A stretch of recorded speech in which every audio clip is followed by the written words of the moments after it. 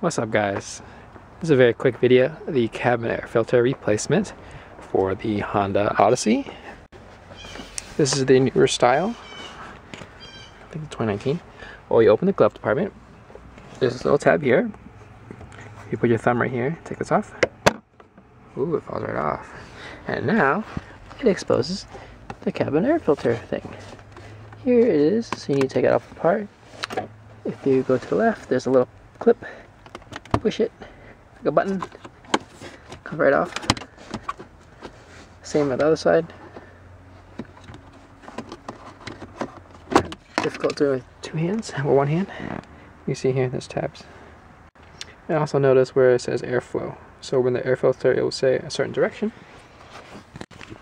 Like that, airflow down. You take it out, and then you put in your new one. But this is a brand new car, so you don't need to do that. Hope that helps. Thank you.